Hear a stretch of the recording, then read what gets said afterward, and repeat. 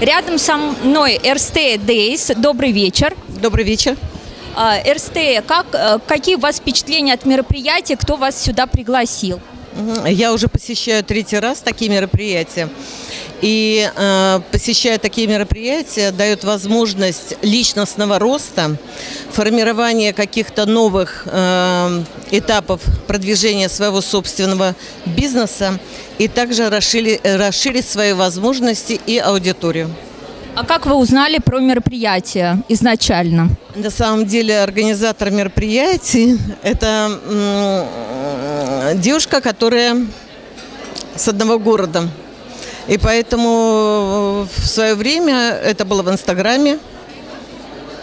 И таким образом я уже знаю, мне приходит рассылка каждый раз, где проходит мероприятие. В какой нише у вас бизнес? У меня ниша психология, эзотерика, красота и здоровье. Эзотерика, вот это более всего интригующе. А что именно, Таро? Нет, есть, ни для кого не секрет, что наша жизнь состоит из ритмов, да, как ритма сердца. Вот, и любое направление, как астрономия, астрология, можно рассмотреть с позиции времени. То есть с пространственной стороны все рассматривают и дают как бы определенные советы, а с позиции времени никто не смотрит. Однако стоит задуматься о том, что бывает такое, если очень нелицеприятное какое-то событие, мы думаем, так долго время тянется. И если оно такое зажигающее, то мы думаем, почему же так быстро время пролетело. И вот с этих позиций времени я как раз изучаю всю психологию. Это новое направление, очень интересное и результативное. То есть, если смотрели фильм, да, «Вперед в будущее», вот можно простроить свое будущее так, как ты того желаешь. А как эта наука называется и где вы обучаетесь? Вообще эта наука называется пока еще... Без названия. То есть я открываю центр, но он уже апробирован. То есть у меня ряд клиник, где я провожу определенные эксперименты. И сейчас уже она утвердилась. И сейчас я открываю центр в центре Санкт-Петербурга, где буду обучать как раз вот новым видениям.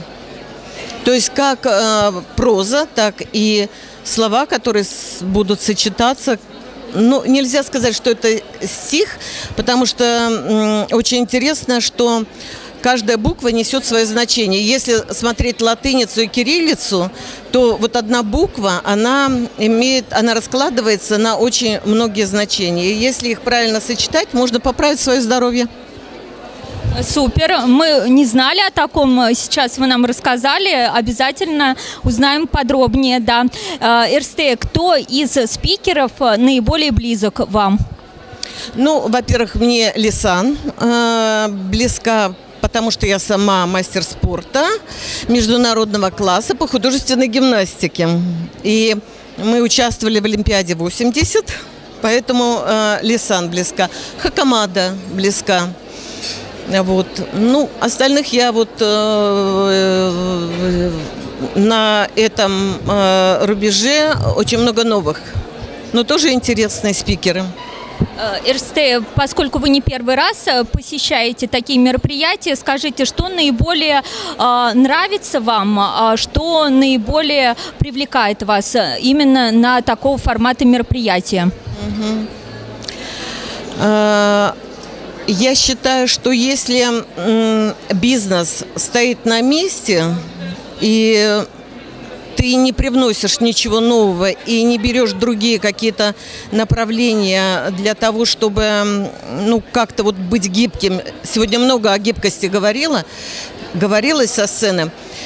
Если ты это не берешь, то ты начинаешь как в болоте вода, да? Она начинает протухать. А если ты в постоянном движении, это как глоток свежего воздуха. Ты сделал определенный срез и что-то полезное добавил в свой бизнес. Поэтому это постоянное развитие, активное.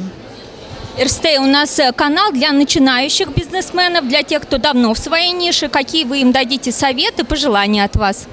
Ну, первый совет я бы, наверное, дала, чтобы начинали именно с таких мероприятий, чтобы понимать вообще, куда они идут, какие могут быть подводные течения, какое направление выбрать.